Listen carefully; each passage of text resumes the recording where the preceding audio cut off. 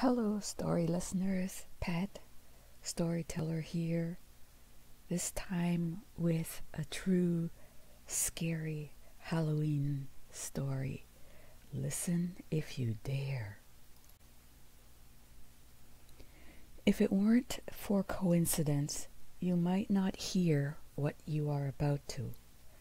This story begins one late rush hour afternoon, a few days before Halloween, on one of many travels around the city. Waiting at a bus stop, I let a number of crowded buses pass by before giving up on the idea that there would be one vacant seat for a tired body. After 3 or 4 buses passed by, I finally boarded one. Straight away, the bus driver, a lanky gentleman with a calm, restrained voice, greeted me by my name. Oddly, he even seemed to know where I lived. Then, just before driving off, he handed me a sheaf of papers. As the bus lurched forward, he urged me to look at the package of photocopied newspaper articles.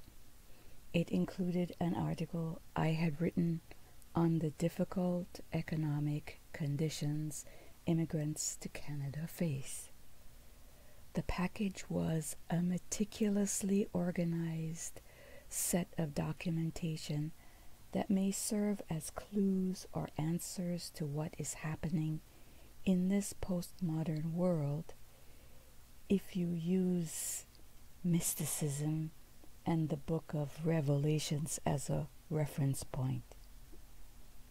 Well, I don't lay much store in much of this, but again, the power of coincidence suggested that this bus driver, who introduced himself as Richard, had to have his due. Besides, the questions are being raised in churches, in bars, and points in between about the meaning behind all the recent natural disasters, devastating earthquakes, and record number of Category 5 hurricanes. The articles, many which appeared in the Toronto Star, revealed that technology exists to create some scarier than Halloween developments, including biometric technology. His notes pointed to Revelations 13:16, a reference to, quote, the mark of the beast, unquote. And as I scanned a March 14, 2005 Toronto Star article on U.S. supermarkets using fingerprint scanning to pay for purchases, Richard proffered that the technology exists to create weather disasters. It was his explanation for the recent spate of killer hurricanes.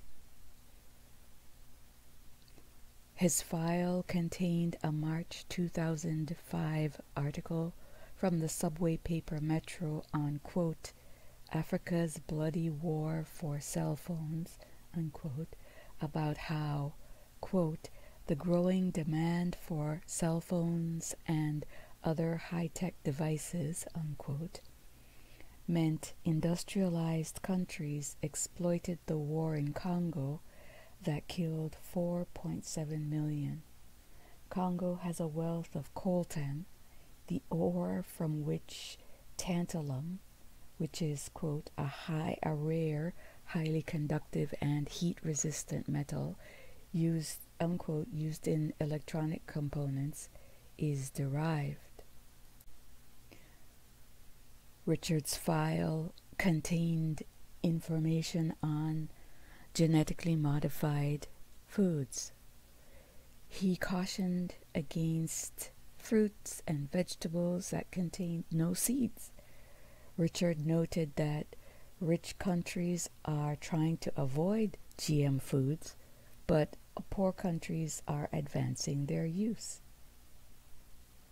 There was information in Richard's folder showing that in 2004, Canadians spent more than $18 billion on prescription drugs. A Star feature reporter wrote in a September 2, 2005 article that, quote, said pushing pills down our throat, quote, that most Canadian adults are likely taking some prescription drug, whether it's to lower bad cholesterol or for depression or high blood pressure and so on. Then Richard's file got even more interesting. Next came an article that ran in the January 21 to 23, 2005 Subway paper 24 Hours. The article was on U.S. President George W. Bush's inauguration, in which Bush is photographed making a hand gesture that Richard labeled, quote, black magic devil's horn, unquote. He also extrapolated on the significance of certain numbers mentioned in the article, including, quote, 39 tradition hallowed words that every president since George Washington has uttered, unquote, and the U.S. nation's 55th inauguration. His file wrapped up with articles about preparations for the flu pandemic, which he stressed officials say will occur. A Toronto Star article dated August 26, 2005 has the headline, quote, GTA gets ready for the flu pandemic, unquote, and notes that a 2004 pandemic report from Health Canada estimated that, quote, up to 1/3 of the population would fall ill and more than 50,000 could die as a result of a pandemic, unquote. And a Star article from October 5, 2005 says the U.S. military would be called in to maintain quarantines to control the spread of the avian flu pandemic. Finally, back to those biometrics and other tracking devices. Richard has this information that Canada's Citizenship and Immigration Department is planning a $6.5 million trial project to digitize photos and fingerprints of new immigrants.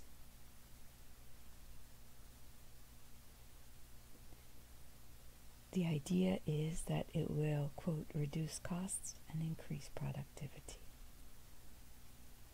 Well, it is difficult to make sense of our times. Some will frame the facts of the day using the book of Revelations in the New Testament as their reference point, and certainly Richard did. As I got off that bus finally, and it headed east into the darkening evening, I felt an otherworldly sensation, disoriented by the coincidence of choosing that bus over any of the others, but sure that because of it, Richard's insights had to be shared. Of course, this kind of coincidence could only have happened in the season of Halloween.